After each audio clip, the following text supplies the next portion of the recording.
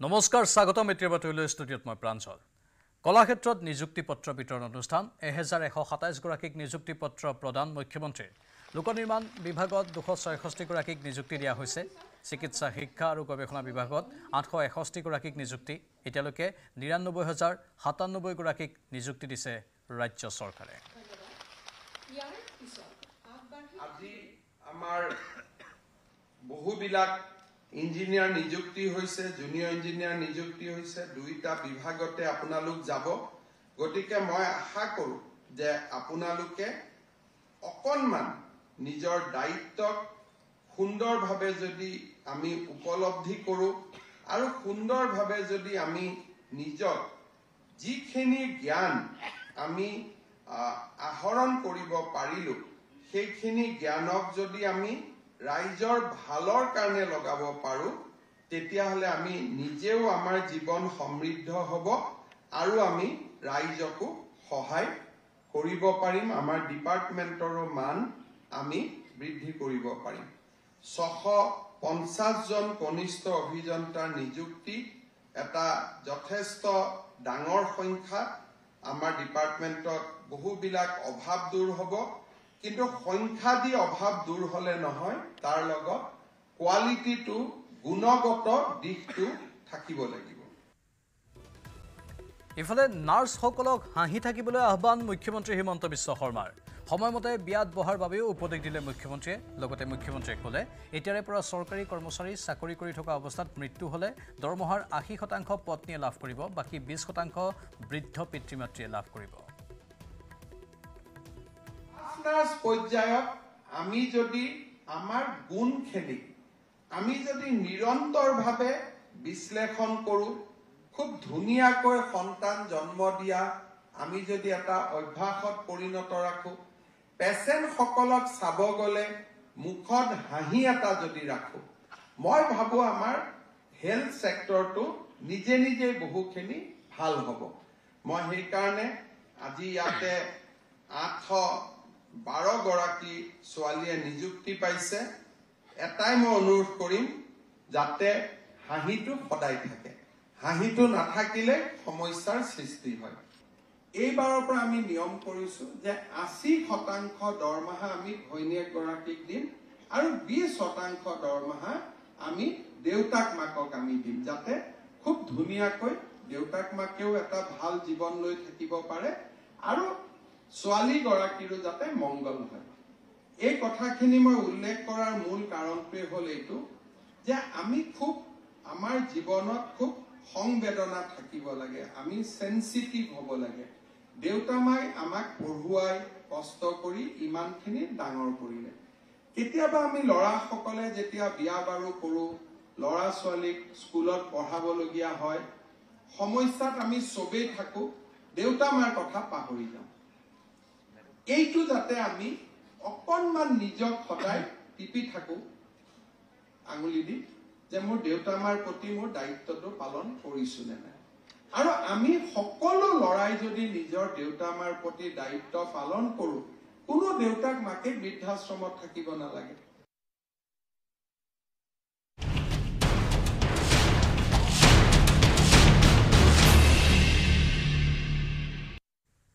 মহানগৰ মালিগাঁৱত এক জঘন্য কাণ্ড কাম দিয়াৰ প্ৰলোভনেৰে যুৱতীক ধৰ্ষণ ফকিৰ চান নামৰ যুৱকজনৰ বিৰুদ্ধে ধৰ্ষণৰ অভিযোগ কামাখ্যা ৰেল ষ্টেচনৰ সমীপৰ ঘন জংঘলত নি ধৰ্ষণ কৰা হ'ল যুৱতীক এই জঘন্য কাণ্ডৰ পিছতে যুৱতীগৰাকীক আইএছবিটি বাছ আস্থানত নমাই দিয়ে লম্পট ফকিৰে কৰ্মৰ সন্ধানত বকুৰ ঘৰৰ পৰা ওলাই আহিছিল যুৱতীগৰাকী গুৱাহাটীত ৰেপিডো চালক হিচাপে কৰ্মৰত আছিল ফকিৰ চান মালিগাঁৱত ফকিৰৰ সৈতে চিনাকি হৈছিল যুৱতীগৰাকীৰ অভিযুক্ত ফকিৰৰ ঘৰ মানকাছৰ জিলাত জালুকবাৰী থানাত ফকিৰ চানৰ বিৰুদ্ধে এজাহাৰ দাখিল কৰা হৈছে এজাহাৰৰ পিছতে অভিযুক্ত ফকিৰক আটক কৰে আৰক্ষীয়ে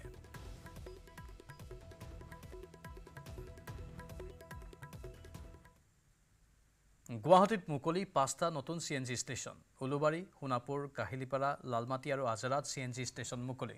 লোকসেৱা ভৱনৰ পৰা মুখ্যমন্ত্ৰীয়ে ভাৰ্চুৱেলি মুকলি কৰিলে CNG ষ্টেচন মিছন গ্ৰীণ গুৱাহাটীৰ লক্ষ্যৰে CNG ষ্টেচন মুকলি কৰা হয়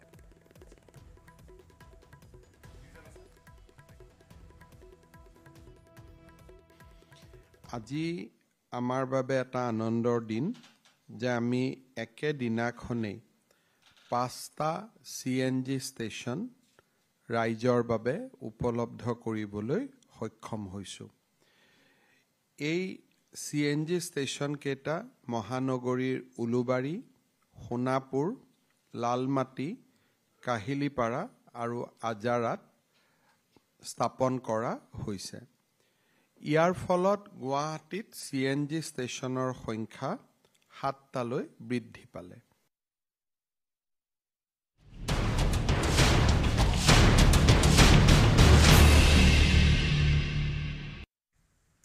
বাংলাদেশৰ সাম্প্ৰতিক পৰিস্থিতিৰে আমেৰিকাৰ কোনো সম্পৰ্ক নাই। শেহতীয়াকৈ সেইণ্ট মাৰ্টিনছ দ্বীপৰ প্ৰসংগৰে বাংলাদেশৰে আমেৰিকাৰ সংযোগৰ সমীকৰণ প্ৰকাশ হোৱাৰ পাছতে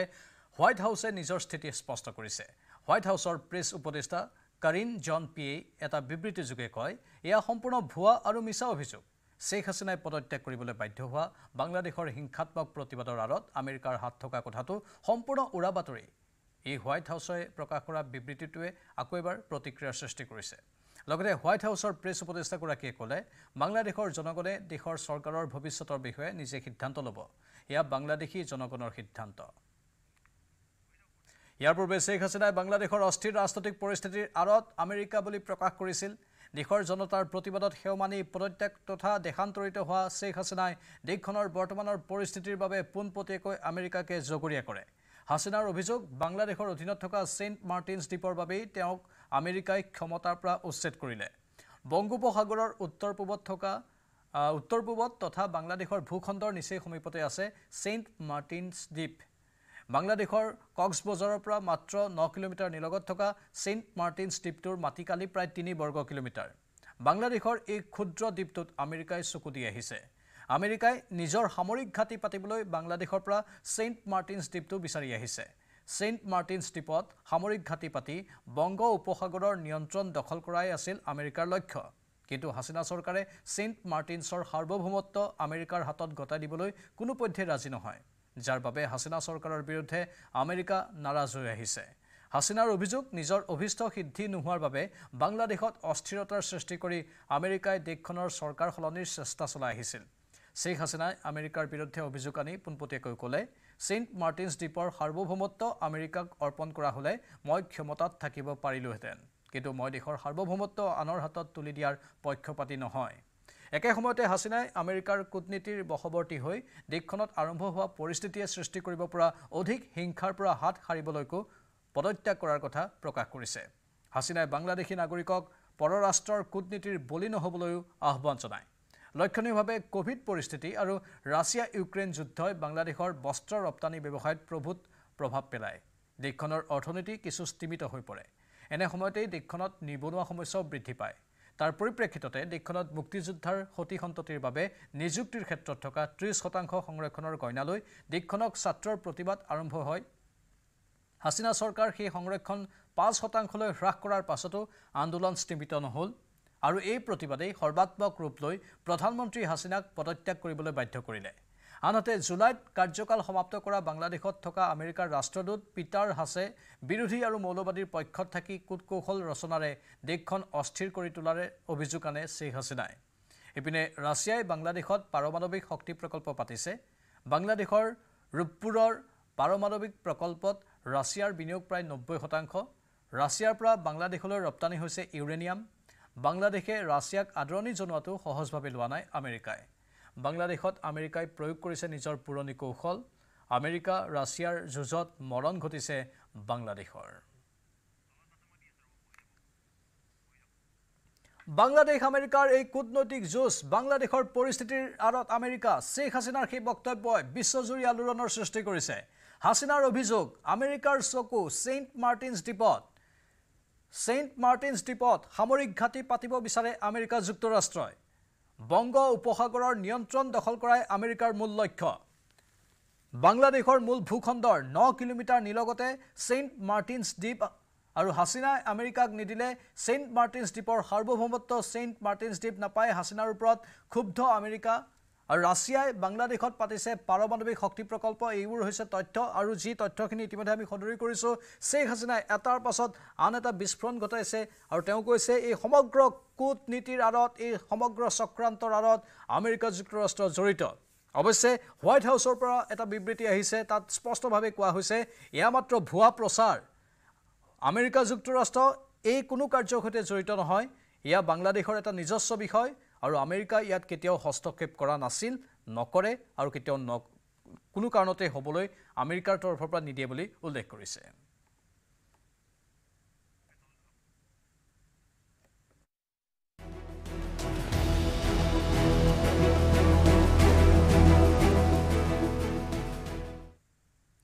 এবাৰ ইলিছ মাছৰ সোৱাদৰ পৰা বঞ্চিত হ'ব ভাৰতবাসী বাংলাদেশৰ প্ৰখ্যাত ইলিছ মাছৰ সোৱাদ ল'ব নোৱাৰিব দুৰ্গা পূজাৰ সময়ত কিয়নো বাংলাদেশৰ পৰা ভাৰতলৈ ইলিছৰ ৰপ্তানিত বাধা আৰোপ কৰা হৈছে প্ৰতি বছৰ পূজাৰ সময়ত বাংলাদেশৰ পৰা ভাৰতলৈ আহিছিল ইলিছ মাছ কিন্তু এবাৰ ইলিছ মাছ খাবলৈ পোৱাৰ সম্ভাৱনা নাই কাৰণ শেখ হাছিনা চৰকাৰৰ পতনৰ লগে লগে ভাৰতৰ নাগৰিকে এতিয়া ইলিছ মাছ খাবলৈ পোৱাটো এক প্ৰকাৰ অসাধ্য যেন হৈ পৰিল পূৰ্বে বাংলাদেশৰ পৰা ভাৰতলৈ সৰবৰাহ হৈছিল যদিও বৰ্তমান বাংলাদেশৰ অন্তৱৰ্তীকালীন চৰকাৰে ইলিছ মাছৰ সৰবৰাহ বন্ধ কৰিছে বাংলাদেশৰ বজাৰত ইলিছ মাছৰ দাম প্ৰতি কেজিত 1500 টকা হৈছিল কিন্তু শেখ হাছিনা চৰকাৰৰ পতনৰ লগে লগে বাংলাদেশৰ বজাৰত প্ৰতি কেজি ইলিছ মাছৰ দাম 200 টকাৰ পৰা 250 টকালৈ হ্ৰাস পাইছে বাংলাদেশ আৰু ভাৰতৰ মাজত বৰ্তমান ব্যৱসায়িক স্থিৰতাৰ প্ৰভাৱ পৰিছে ইলিছ মাছৰ আন্তঃৰাষ্ট্ৰীয় বজাৰত অৰ্থনৈতিক মন্দাৱস্থাই দেখা দিছে বৰ্তমান বাংলাদেশৰ মাছৰ বজাৰত ইলিছ মাছৰ লগতে আন মাছৰো দাম কমিছে বাংলাদেশৰ বজাৰত ইফালে ইলিছৰ দাম কমাৰ লগে লগে ক্ৰেতাৰ সংখ্যা কমি গৈছে বজাৰত অৱশ্যে বাংলাদেশৰ নতুন চৰকাৰে দেশৰ জনতাৰ প্ৰয়োজনীয়তা পূৰণ কৰাৰ পাছতহে আন দেশলৈ ইলিছ মাছ ৰপ্তানি কৰা হ'ব বুলি প্ৰকাশ কৰিছে উল্লেখযোগ্য যে 2012 চনৰ পৰা বাংলাদেশে ইলিছ আন দেশলৈ ৰপ্তানি বন্ধ ৰাখিছিল কিন্তু শেখ হাছিনা চৰকাৰে দুৰ্গা পূজাৰ সময়ত উপহাৰ স্বৰূপে কিছু ইলিছ মাছ ভাৰতলৈ প্ৰেৰণ কৰিছিল ইন্ডিয়া যদি মাছ যদি না যায় এখনকার বর্তমানে 1 কেজি 300 গ্রামের মধ্যে ব্যস্ত আছে 1600 টাকা কেজি আগে বেচতে মানে 2500 2300 2400 তাহলে কেজি 400-500 টাকা কমছে বর্তমানে নিচে 500 কমছে আর ছোট মাছ বেচতাম 1400 1800 এগুলো বেচে 1400 কেজি 400 টাকার মতো কমছে আর এই মাছ যদি ইন্ডিয়া যদি না যায় এই 900 গ্রাম ওজন মাছগুলো আমরা 800 টাকা 1000 টাকা বেচতে পারবো আর ইন্ডিয়া যদি না যায় আল্লাহর রহমতে কাস্টমারে অনেক সুবিধা খাইবো বর্তমানে যারা আগে না খাইতে পারছে তারাও মাছ কিনা খাইতে পারবো কারণ এখন যে আমদানি হইতেছে আর এখন তো বাইরে মাছ যাবে না এই পরিমাণ মাছ যদি থাকে আর বাংলাদেশে যদি রপ্তানি হয় তাহলে আমরা যারা সাধারণ মানুষ আছি সবাই আমরা কিনা খাইতে পারি যে এখন ইন্ডিয়া যাবে না বলতেছে নাকি এই হিসাবে দেখা গেল মাছ আমরা বাংলাদেশে থাকলে আমরা বাংলাদেশের মাছ আমরা কম দামে খাইতে পারবো আমরা চাই ইন্ডিয়া না যাক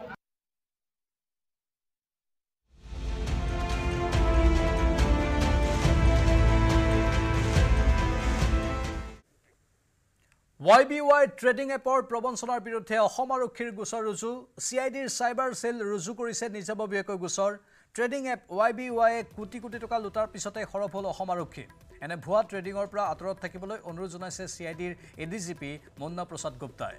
উল্লেখযোগ্য যে trading app YBY লুটিলে crore crore টকা YBY টাৰ্গেট কৰিছিল শিক্ষক দিন হাজিৰা কৰা লোক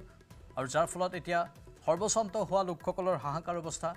খাতি খোৱা বহু লোক সৰ্বশান্ত হৈছে এই YBY নামত প্ৰবঞ্চনাৰ জাল মেলি দিয়া হৈছিল ইতিমধ্যে এই তথ্যও পোৱা গৈছে যে YBY এই এপটো থাৰ্ড পাৰ্টি এপ হয় অৰ্থাৎ গুগলৰ প্লে ষ্টৰৰ পৰা অথবা এণ্ড্ৰইডৰ এপ ষ্টৰৰ পৰা এই এপটো ইনষ্টল কৰিব নোৱাৰি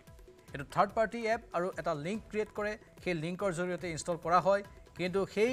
ইনষ্টলেশ্যন কৰাৰ পাছত যি জাল মেলি দিয়ে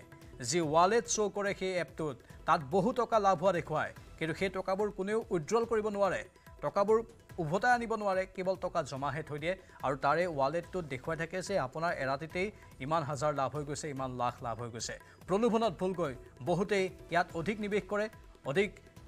পইচা বিনিয়োগ কৰাৰ লগে লগে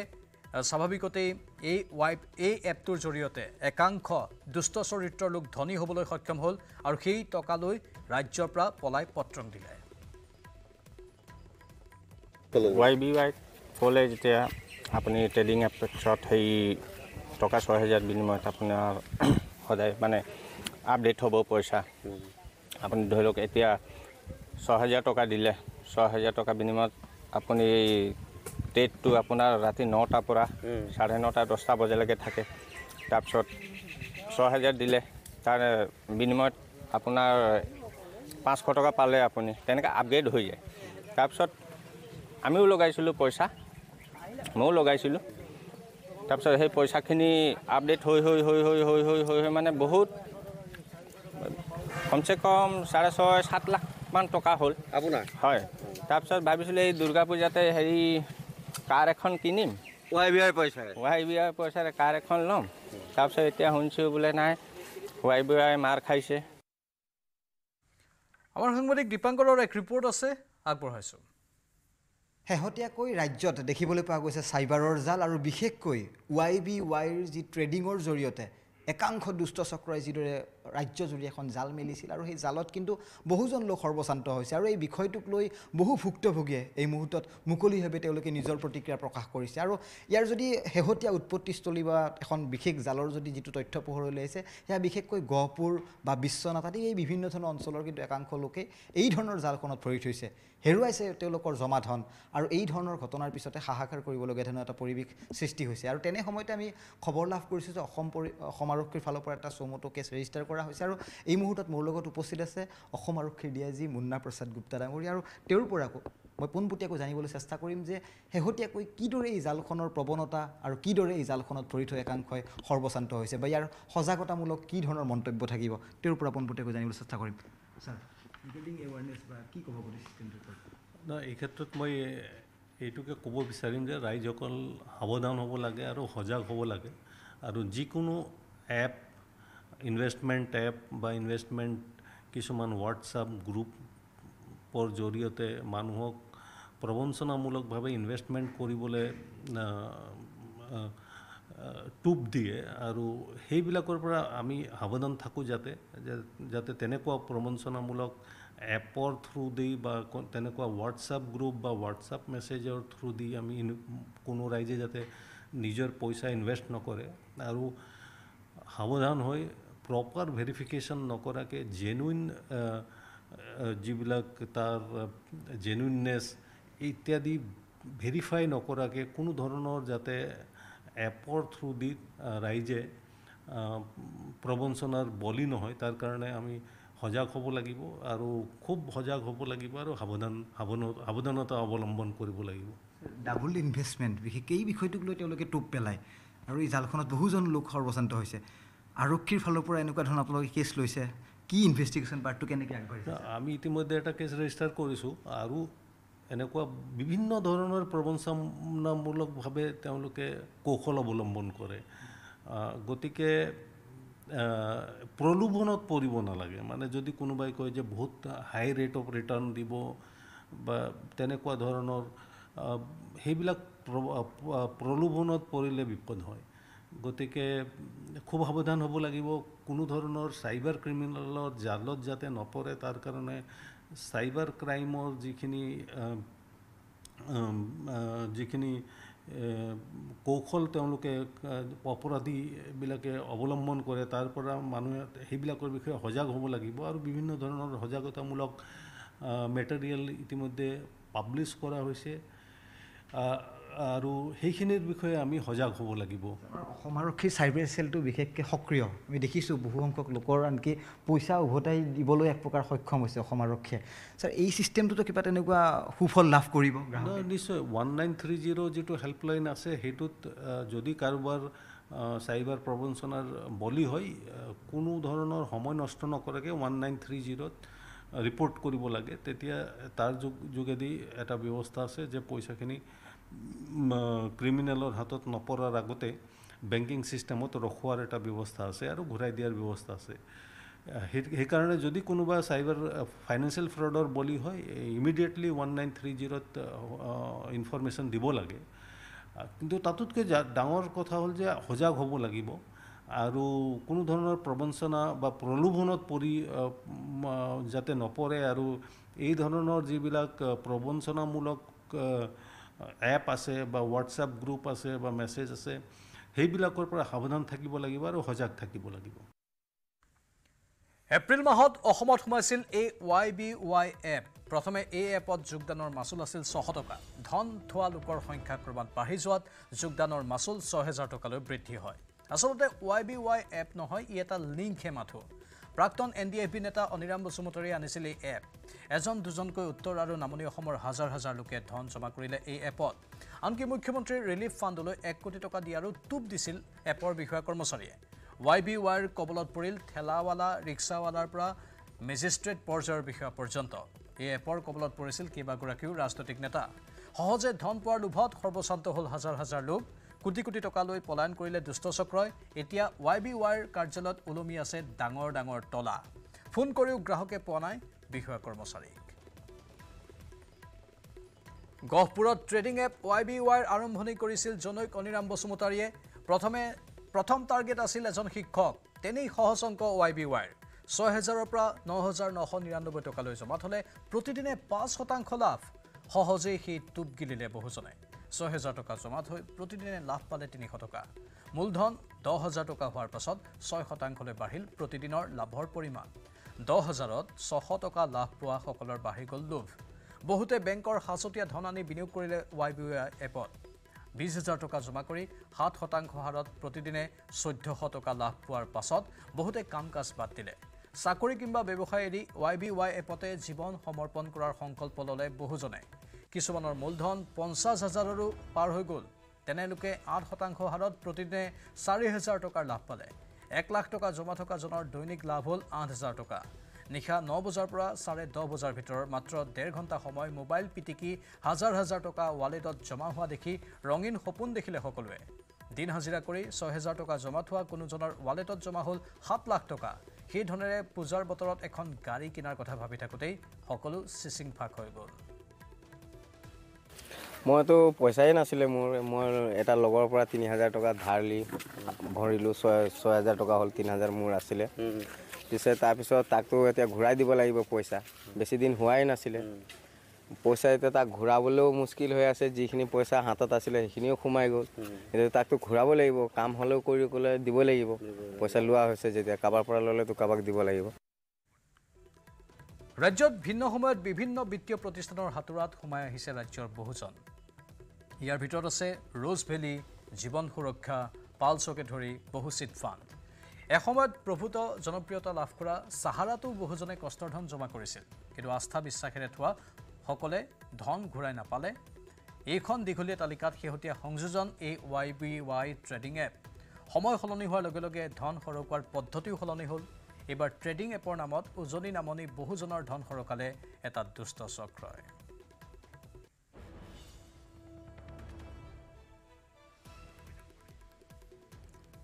দিন হাজিৰা কৰি ভাত মুকলোৱা এজন লোকে পলমকৈ বিনিয়োগ কৰিছিল YBYত তেতিয়ালৈ লুটিপুটি দোকান সামৰাৰ সময় হৈছিল দুষ্ট চক্ৰৰ গাহৰি বেছিও YBYত ধন বিনিয়োগ কৰা বিশ্বনাথৰ বহু লোক দেখিবলৈ পোৱা গ'ল বিশ্বনাথ জিলাত YBYৰ ৰামটাঙন খোৱা লোকৰ সংখ্যাই প্ৰায় লাখৰ ঘৰ চুব সেই হিচাপত কেৱল এখন জিলাতে লুণ্ঠনৰ পৰিমাণ হ'বলৈ গৈ আছে ২০০ কোটিৰো অধিক বিনিয়োগৰ বিষয়ে যথোচিত জ্ঞান নথকাৰ বাবেই দুষ্ট চক্ৰই মাধমাৰ সুধোৱাৰ সুযোগ পালে গাঁৱৰ লগতে মফচলীয়া অঞ্চলৰ লোকসকলক হঠাৎ অন্তৰ্ধান হোৱা YBY কবলত পৰি বিশ্বনাথৰ বহু লোকে হেৰুৱালে নিজৰ সাচতীয়া ধন খাটি খোৱা লোকক টাৰ্গেট কৰি সুবিধাজনক স্থিতি গ্ৰহণেৰে সৰ্বশান্ত কৰিলে দৰিদ্ৰজনক বিশেষকৈ চাহ জনগোষ্ঠী এলেকাত সহজতে ধন ঘটাৰ সপোন দেখুৱাই লুটি পুতি খালে বহু কোটি টকা মই ৬,০০০ টকা গাহৰি বেচি পেলাই মই লগাইছিলোঁ তাৰপিছত কিছুমানে মোক প্ৰলোভন দেখুৱাই যে এই YBYতে ৬,০০০ টকা জইনিং দিলে ১-২ টকা পাবি বুলি মোক জইনিং কৰালে তাৰপিছত মই জইনিং কৰিলোঁ ৬,০০০ টকা দি পেলাই লাষ্টত গৈ থৈ মই চাইছোঁ যে এইটো বন্ধ হৈ আছে মই এতিয়া দুখীয়া শ্ৰেণীৰ মানুহ কোনো কৰ্ম সংস্থাপন নাই গাহৰি বেচি পেলাই মই ৬,০০০ টকা মই দিলোঁগৈ জইনিং কৰিলোঁ এতিয়া ১ টকা মই উইথড্ৰ কৰিব পৰা নাই তো মোক এতিয়া এই টকাটো মই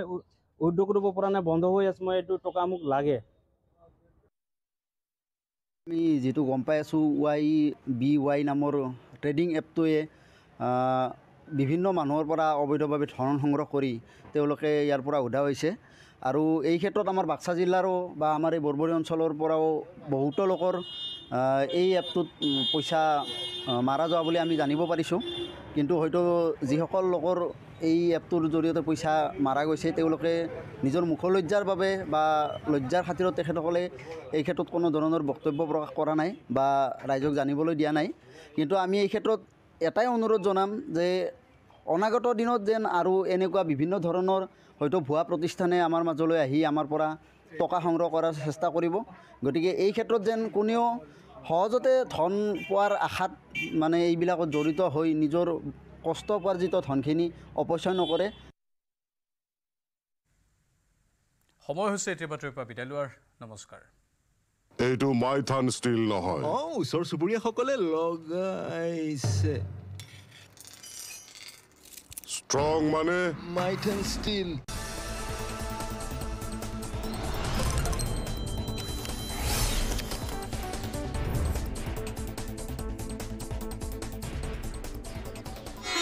Weather report presented by Sunrise.